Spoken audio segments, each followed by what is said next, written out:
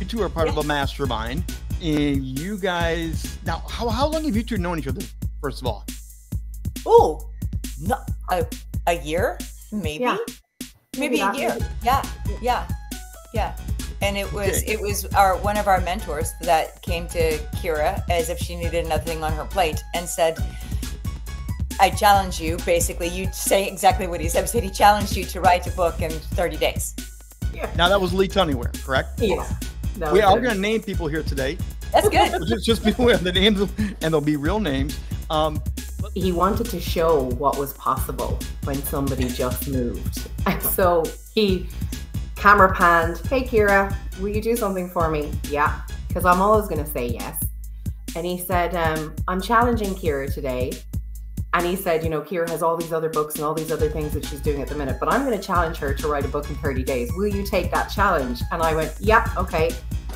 And as soon as that happened, he panned to somebody else on the call and he said, now give her a topic on what the book should be about. So I wasn't even allowed to choose it myself. And I went, whoa, okay.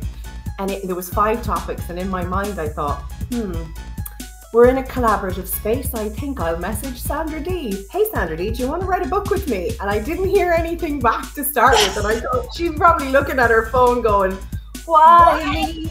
But she gives me this challenge, right, to go ahead and write this. And so I do, and I send it in, and I had the word count totally wrong. So I send it in, and I'm patting myself on the back. Hey, atta girl. And she goes, yeah, we need twice as much.